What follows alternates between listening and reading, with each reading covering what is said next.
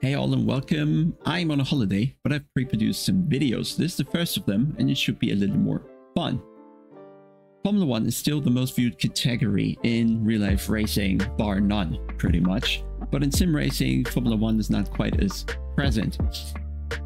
Probably because there's only one official game and nobody else really is able to get a license to put a variety of Formula 1 cars of the latest year into their sim. Of course, they are kind of mod cars or whatever, but yeah, due to the game being arcade, there isn't really Formula 1 in sim racing. So today we are going to go a bit through the years of Formula 1 in sim racing, and there's kind of no better alternative than taking it to Automobilista 2, where we do not have to rely on mod cars, which is for me always something that I find rather important, to have OG content of the games and not rely on mods, which have a drastic kind of variety in quality. So we are only going to stick to original content of the game. We're starting with a 1967 Formula 1 car, where they were, from the numbers, maybe not quite as extreme as today, but they were of course quite challenging and deadly. Not so much an issue in sim racing.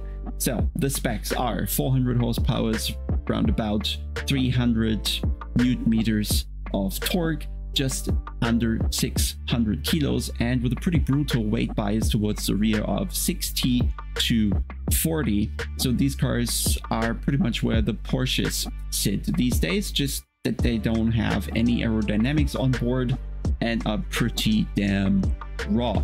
We're going to go through the years, so we're going to drive a lot of classes that Automobilista 2 has to offer, and I think we just go. And also we're going to take it to one of the most classic, most difficult tracks, which is of course Monaco. New camera is also on board. I made my phone transfer the video signal via Wi-Fi directly to OBS, so quite a neat feature. So at least for a few sections of the video you'll be able to see my beautiful feet, and maybe if Luke Whitehead sees this, well, you get issues. Okay, let's just say it that way. Anyway, about the driving of the 1967 Formula 1 car here, you can see it's quite slow. And you will also see that there's a lot of work to be done on the steering wheel. Very careful on the brakes. You can also see I don't have a lot of brake travel, so you have to look really closely to judge how hard I'm braking. In the other clips we'll also have the virtual pedal overlay in the bottom right corner again to make it easier. But also you will be able to see that under braking in this car we still always have to give the little throttle kick to sync the gearbox and the engine RPM.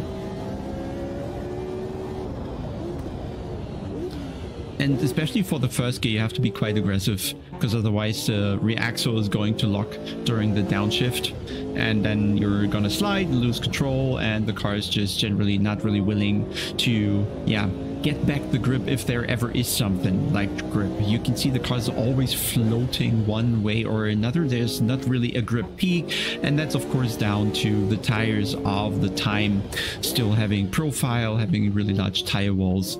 Everything was really soft tires, suspension. The chassis didn't really have rigidity, and you can really feel that when you drive along here. Going for a push lap here now.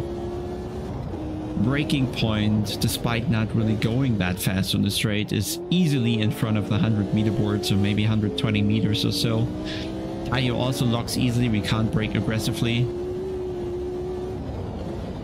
And then the car almost always goes into like an automatic slide, either understeer or oversteer, but it's very tricky to get the car to rotate in a, well, smooth way around or over all four tires. There's always an understeer or an oversteer to fight. You basically never have the car just quite in the zone, but still it's quite enjoyable to drive still, because you as a driver matter so much and have so much influence here. And that's, I think, one of the few Formula 1 cars that's not actually going flat here through the tunnel. We'll see later that I think it takes until later in the 70s when the corner in the tunnel becomes less of a problem.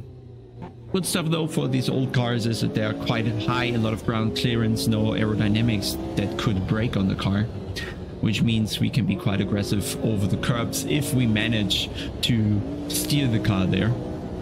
And of course they're much more narrow than today's cars.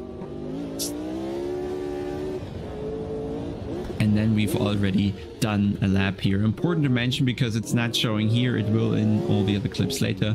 I managed a 1:38 in this car, and we'll see how this lap time progresses throughout the years.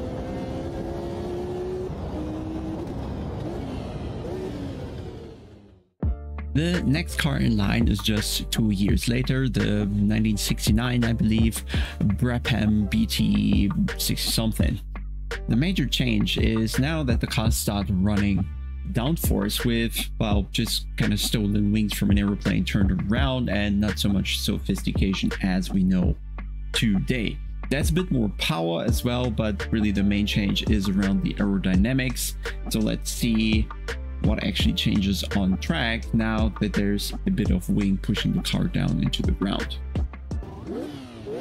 We'll do the voiceover one more time. This time sticking to the speed limit here, at least when crossing the line, and then getting away through the shortcut of turn 1. Now, very important in these cars, the brake temperature already matters a lot, and even if the car is only 600 kilos, during practice I noticed quickly that I was out braking myself here and later in the first hairpin when I didn't have the brakes warmed up. So I started dragging the brakes a little up the hill to get some temperature in the brakes so they were at least somewhat functional when approaching these corners here.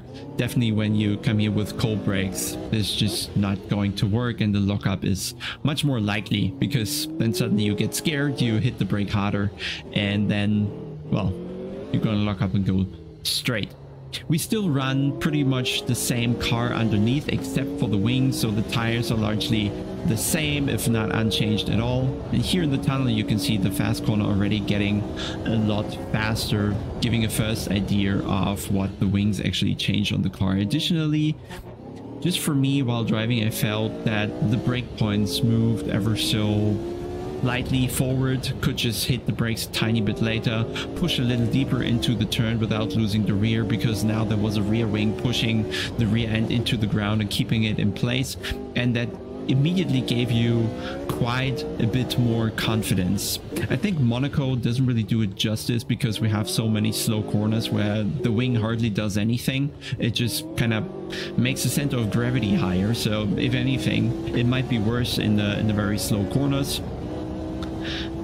But overall you could already get a glimpse of what the downforce would do to the cars in the years to come, when they first mounted the, well, still kind of small wings here.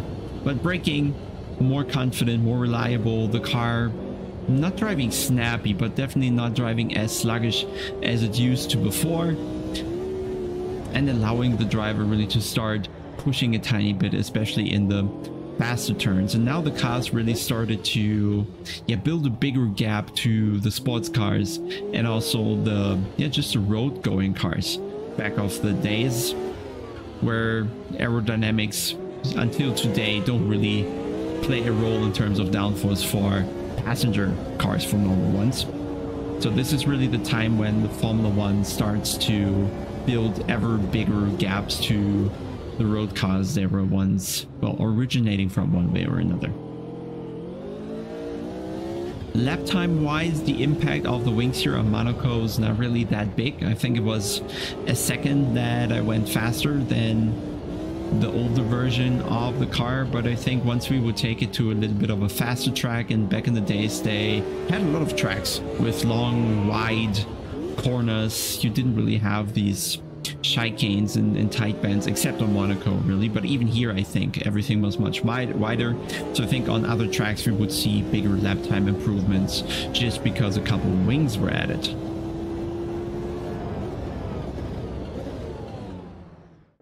For the next car, we're jumping a few years into the late 70s, and that brings up the Brabham that famously was called the fan car because, well, it had a fan at the back of the car, because this was the area where they all started to play a lot more with downforce and especially the ground effect. And that fan was supposed to help make that ground effect much stronger by pretty much sucking air away from the ground, making air move faster under the car and creating more downforce. However, that car only raced once. It won the race, but in qualifying it wasn't even the fastest. Before then it was outruled for the rest of the season. Lotus, however, already had a car in the making, including a fan as well, then stopped these efforts after this was forbidden, but Lotus went on to actually win the season. So I think this is the more suitable car before a year later or a generation later, we'll figure out the exact year, all this ground effect stuff was forbidden and engineers had to get more creative.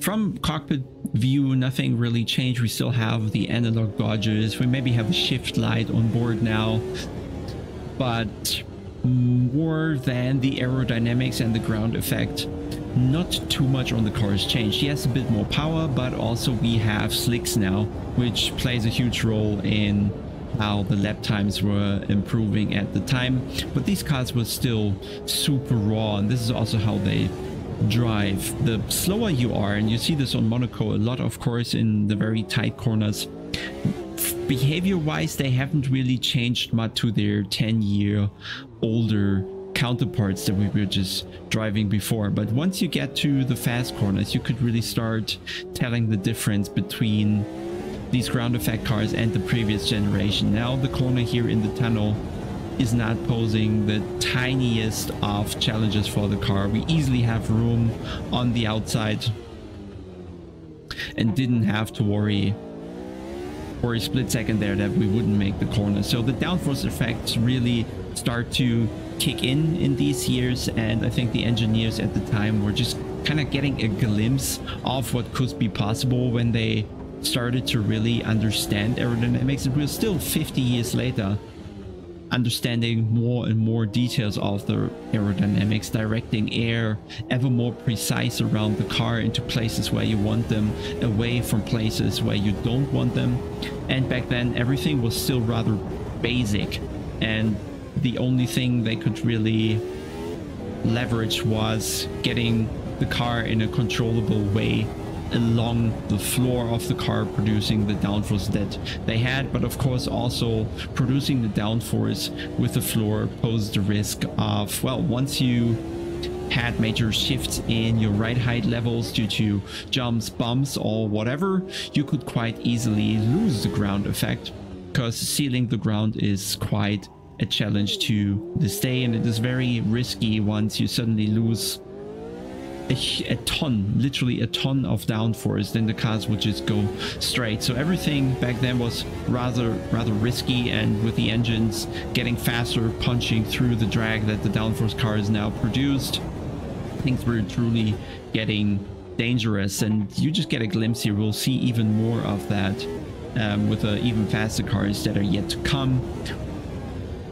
But here you had a sense of what it meant to drive these cars around. I was already exhausted just doing a few runs here. I couldn't imagine physically driving the real thing for an entire Grand Prix of 305 kilometers. It's just completely bonkers how much you have to do as a driver here. Not pressing buttons, but just focusing on the car, controlling the car, driving the car. And you can see we are shoving off just 10 seconds of the previous generation of cars, just by adding slicks, by adding the ground effect, a tiny bit more power. But we weren't really going much faster on the straight. This is really all in the fast corners where the time is gained, and that of course made everything more risky, because something failed in the fast corners, the impact speed of the car with any wall would just be much higher than a decade before. Driving wise, you still in the slow corners. He was still sliding the car around, didn't drive much different than the 1967 or 72 car there. Still sliding a bit, still pushing a bit over the front axle, still rather unbalanced. Sometimes you get the understeer, sometimes the oversteer, but it was all down to the driver to decide and dictate what the car should do, what the car was about to do. So it was really still the era where the driver and the risk the driver was willing to take, the stamina the driver had, the endurance capabilities and precision and just raw talent made a ton of a difference to the lap times you could squeeze out of the car.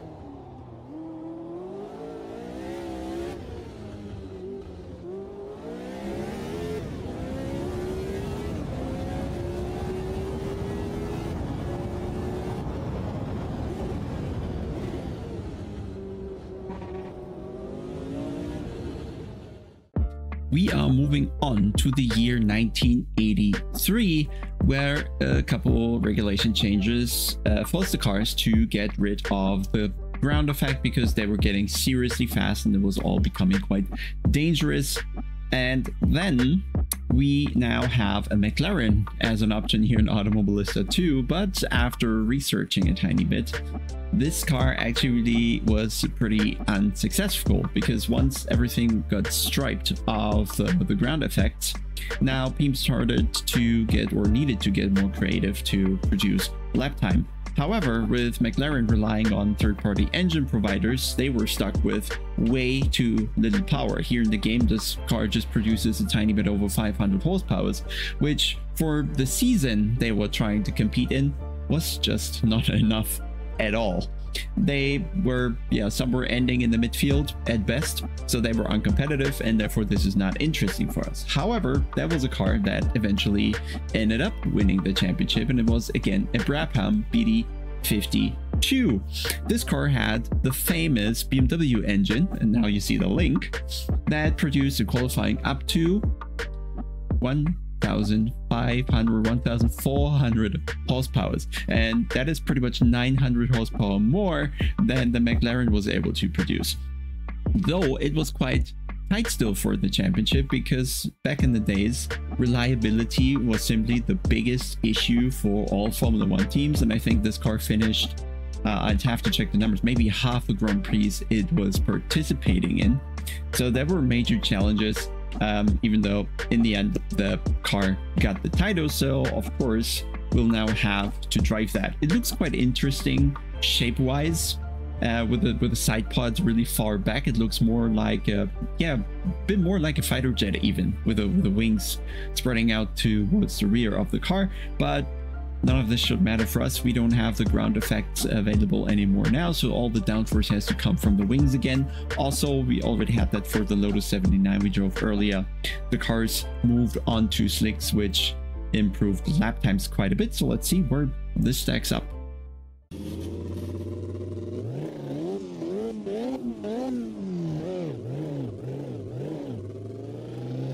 Not sure I've mentioned it, but this car in qualifying trim is producing up to 1,400 horsepower running the BMW engine. In race trim, they were still doing something like 1,000 horsepower, which is still 500 horsepower more than the McLaren competing in the same year and season. And now you can really start to see what I mentioned earlier, that these cars were so overpowered for what they could handle, for the tires, for the aerodynamics they're producing. They were pretty much an engine with wheels attached. There was just such a stark or drastic contrast between the powers the cars were able to produce and the power the cars were able to convert actually onto the track. It was just a massive mismatch between the power output and the safety at the time, and what all other components of the car were actually able to put onto the ground. And this is really how driving this feels, and it really shows you in all situations here. I'm barely on top of the car. It's only searching every second you're driving it to throw something at you and to make you crash. It is really challenging. I'm not sure if I'd be able to drive this with just a G27, G29, because they simply do not respond fast enough to when the rear is just randomly stepping out at 220 on the straight. When you're shifting gear and the turbocharger finally kicks in with, I don't know how many bars they were running, but it must have been massive because the engine, like today, was just 1.5 liters and everything was just coming with compressed air from the turbocharger and a ton of fuel thrown into the chambers. Some of these cars, according to Automobilista, had more than 200 liters of fuel on board, which explains kind of what happened in these massive fireball crashes we had back in the days when a driver lost control, which really seemed very easy with these machines here. I was gonna say that the tunnel corner is flat, but the car has so much power that it's going to kick the tail out at 260 from just raw power. A true challenge to drive this. You were always overwhelmed as a driver, always fighting the car rather than driving in it with a, yes, it's kind of as a unit. And even less than with the previous cars, I could imagine actually driving this in real life, let alone a Grand Prix in a competitive scenario.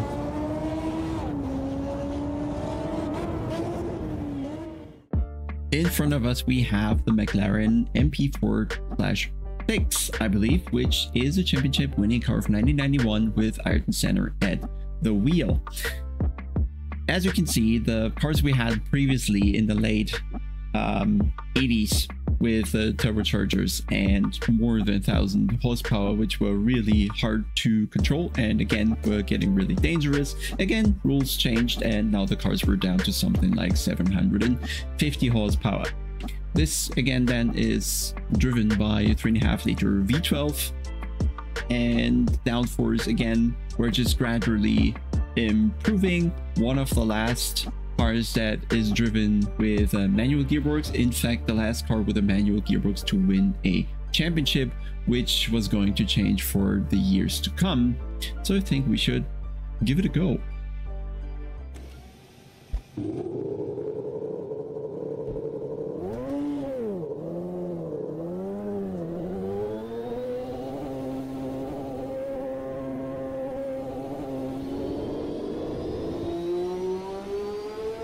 I think this is the time when it must have been that the cars were more feeling as a unit, with the engine being and the power being more suitable to the downforce the cars had, to the capacity the tires could provide. And while yes, of course it's a Formula 1 car and you will be able to overstep the limit and spin or slide and drift and all sorts of stuff, the whole package of a car now just feels much better, yeah, set up to the different elements to match one another, right? So you had downforce on board that was fitting with the power you had grip in the tires that was able to convert the power and put it into the ground.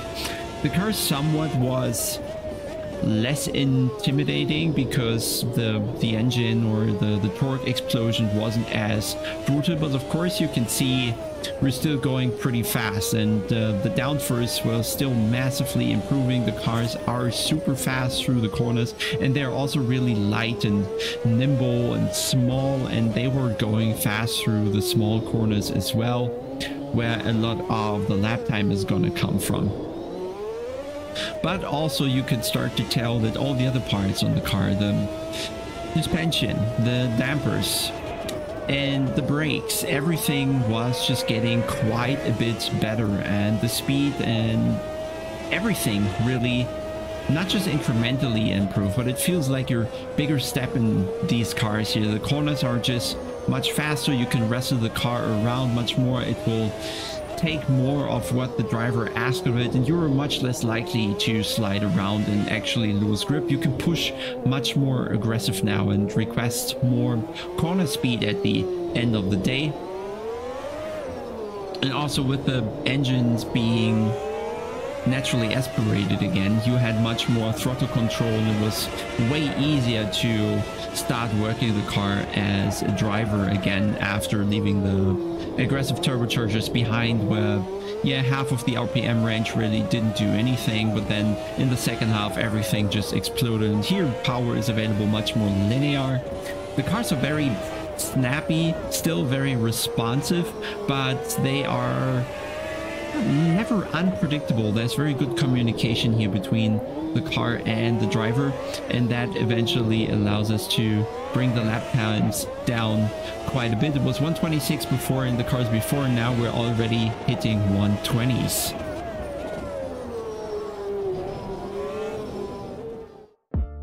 In 1993, and again we are looking at a McLaren, this time the Flash 8. Very special because this is part of the Formula High-Tech Generation 2 in Automobilista 2, which features a rather unique set of cars. They were special because they had the first time, well, not the first time, that started the year before, but it was all kind of perfected in the 1993 season. So they all had active suspension, ABS, traction control, launch control. They could alter the attitude of the car on the straight, so something like DRS. And this is what this class features before all these features were forbidden for the seasons afterwards. So I think we also need to drive that one. We are again around the 700 horsepower mark, so it's not the engine that is special in these cars, it's all the technology outside of the engine, and the shift towards aerodynamics and electronics is kind of at its peak in this generation of cars. Just testing the, well, not the DRS system, but the active suspension that is also cockpit operated, where I can just kind of raise the nose, drop the nose, and when you raise the nose, it's directing the air differently to the rear wing and reduces the drag of the car, giving you more tap speed. So this is kind of the original DRS that we have in Formula 1 these days, where they changed the rear wing. And you can also see they had a nice launch control on board, where the driver would just go to neutral, press the launch control button, the car then holds the RPM at a fixed level and controls the slip as you let go of the button. You're just flooring it, and there's also automatic upshifting in these cars, just always shifting at the optimal point, so you as a driver didn't even have to worry about that part anymore. You would only take care of the downshifts to make sure you're not locking the rear axle. On the brakes, you could also start to be more aggressive with the car because they also had ABS on board. So much less, yeah, kind of issues, much less risk for the driver, and you could more confidently start pushing towards the limit. Just raise the nose here a little bit. You can see the DRS active to increase the top speed a little, reaching the braking point at just shy of 270. Of course, the corner in the tunnel is not an issue anymore at all. Overall, the cars, I think they really feel how the name sounds. They feel really high-tech. They are really sharp and at the same time quite clean. They have a lot of tolerance for what you do as a driver. Of course, the TC always prevents you from going too far, but you can also start really working together with the TC and put the car in a position that is more difficult to handle when you wouldn't have traction control on board. So you kind of can work at tinier margins of slight angles where the traction control will help you to keep the car there and not overdrive it, not underdrive it, and perhaps not eat up the tire with all your gliding. It's also just a lot of fun now, because the faster it becomes here, I think the more interesting Monaco gets, the more your mind is challenged to kind of suck up all the information of the car and how quickly the world flies by. But it's really nice that when you have this car underneath, you really feel confident, and didn't need many laps for me to start pushing and move the brake points further and further closer towards the corners and push into the corners as well, not having to worry about potential lockups anymore, as the ABS would tell me, and I could also be much more aggressive on the throttle again, putting the car right away into tiny slides along the walls here. The active suspension then is really just that button for the driver to reduce the drag on the straight, but it's of course also active during driving, just that the driver doesn't have any influence there. You would just be in the setup where you change your damping of the active suspension and the responsiveness to things on the track the active suspension would try to mitigate. And this helped the cars back then to stay much closer to the desired ride heights, and thus they could be more aggressive with the ride heights with the setup. They didn't need as stiff suspension as the years before to keep the car just within the range of the ground effect. Now the cars could be a bit softer again, offering a bit more mechanical grip, because the active suspension would make sure you always have the ride height and ground clearance you need to never suddenly lose your downforce. So this was really a very interesting area, and if you look at the lap times, losing a bit of time here unfortunately, but we've dipped well into well below the 120s, let's put it that way. So we're starting to get much closer to the lap times that we know today. We started with 138, and now just 23 years later we are at 118, so pretty much 1 second per year. 10 years. Of course, there's many cars in between that would be super interesting to drive, but they don't really have much in this category, which is the, what is it actually? Formula V10. That era from, I think it was like 1997 to 2004, I believe. I picked this one, the Generation 2, because the Generation 1 does not have the traction control. It's still the, what is it, 2001, 1999 car, whatever. And the Generation 2 is in 2002, and this seems to be modeled by the Williams FW32. So they have the traction control. They have a launch control as well, and this is the era where Michael Schumacher really dominated, which is also the prime years where I was watching Formula 1, so I kind of have a connection to that. The cars don't really look that fancy compared to these day aerodynamics. There are not too many fancy wings. There's a big wing in the front, big wing in the rear. Yes, the floor is going to produce some downforce, but there's not a lot of winglets, and doesn't seem like the air is directed around the car in so much detail as it is today. However, these were one of the fastest cars around, and they were also quite a bit faster than what was the Formula high-tech we drove earlier, so they were just more extreme. But in comparison to the earlier cars, they are much easier to drive, and I'm almost going to say these are the everyday person Formula 1 cars. So we should get driving so you can have a look. Among the cars I'm driving in this video, this is probably the easiest to drive. And I don't know why exactly that is, but it must have just been a time where the rulebook kind of reined the cars in enough, but the technology was so good that they could really get on top of a lot of problems that Formula 1 teams usually face, to control the aerodynamics, to be really in charge of how the downforce levels change throughout the lap in different driving situations, or how the power unfolds of a 900 horsepower engine, and really kind of taming this with a traction control, for example. Also, you saw there is a launch control to make it easier for the drivers to get a nice getaway, and then just the power steering feels quite a bit different here. It's not as harsh to drive as the cars 10 years ago, where there was huge steering forces. The car was dancing all the time, and a bit of understeer, a bit of oversteer, a bit of snappiness. All this is now gone in this generation of cars, and you as a driver were really just telling the car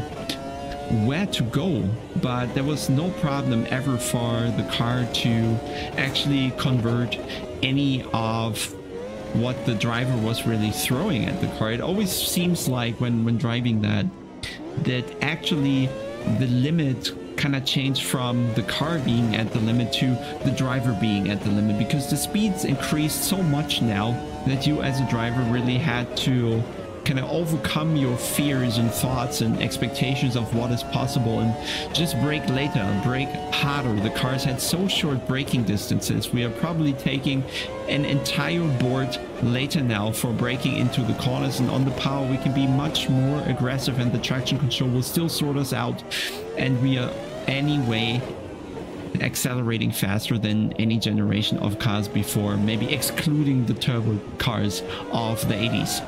And that is just, the car is just going to go where you're pointing the wheel, and it's never really at capacity. It is always down to the driver to be fast enough to notice what the input you are doing is actually doing to the car, and more often than not you're steering into the apex too early, you're hitting the inside wall because the car just has much more grip than you were expecting. It really takes quite a few laps to start going fast enough for the car to actually reach the limits where you're like, oh, now this is the speed I can carry through this corner. And the lap time we're going to see now really shows the improvement. Just another couple of years when we are going to do a 1:14.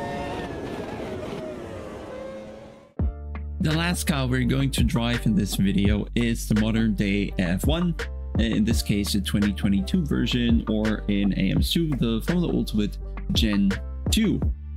Much more sophisticated aerodynamically, much heavier by design. They're also much bigger. 1.6 liter turbo engines again making a comeback to Formula 1. 900 something horsepower, maybe 1000 these days. But the main thing about those, of course, are the aerodynamics. And I think there's not much more to say, so we just take it for a drive, see how much it outperforms, if it does the other generation cars, and that should be it. I think there isn't too much we need to explain about modern day Formula 1 cars because they are still the recent generation, so most of you will probably know what they're about. Tons of downforce, quite some high weight, 1000+ horsepower, a lot of electronic systems on board, even though nothing that is quite a traction control, nothing that is quite ABS. But how often do you really see lockups these days? How often do you see cars spinning because the driver overdid it actually on power? So the cars must be, despite their figures, despite the speed they're doing, there must be great drivability, and I think it gets across quite well here in Automobilista too. You can tell that the turbocharger is really just doing its magic in the background, but you don't have any of the feelings you had back in the 80s where the turbocharger was just one big intimidating thing that released all the power at once in the high RPM ranges. You very much have linear power supply here throughout the entire throttle pedal, and as a driver that really gives you a lot of options. You can also be quite blunt because in the lower parts of the throttle it's not going to be too aggressive, so you as a driver are less likely to make mistakes. I think the hardest part is actually be fast enough when the DRS is available to press the button, and then the other challenge really is the speed of these cars is insane, that you can actually slide the Formula 1 car in third gear in turn 1 in Monaco at 180 or something, and it's just going to stick and be controllable. Even if the rear steps out, you still never really feel like it's threatening you. It is always still predictable, even though everything happens so fast. You can still easily correct it and make it work. It's pretty much the same as the 2001 car we just drove, 2002 car, where the main limit here is your mind that just needs to adapt to the insane speeds, late braking points, and just getting an experience and trust that the car will actually slow down from 300 to something like 60 in just 70 meters. Some corners also that were really challenging at the beginning of the video just stopped being a challenge at all, like the swimming pool chicane. It's just easily flat out with room to place the car, and in the end the lap time really shows we have shaved off another couple seconds, doing 1:12 now.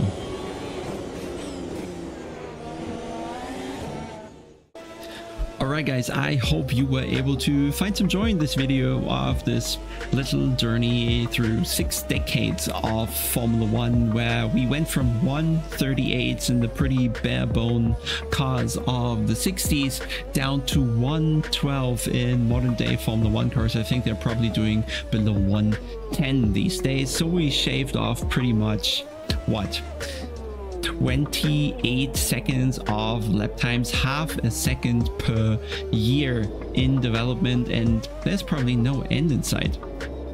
We started with the cars in the 60s where there was little available then. The engine, the tires still were threaded, the suspension was very soft, and the drivers were still center of attention. Then we went through the 70s where the aerodynamics really started to really kick in and kind of overwhelm everything else, and then we moved on to the 80s where it was the insane engine power of the turbocharged cars that was really making their impact, to a lot of electronics coming in the 90s. And just then, yeah, pretty much in the late 10s and 20s that we are now, we really start to see the combination of it all, where it's all electronics, downforce, power, controllability, all coming together. So if you enjoyed that, leave a like, subscribe, bye.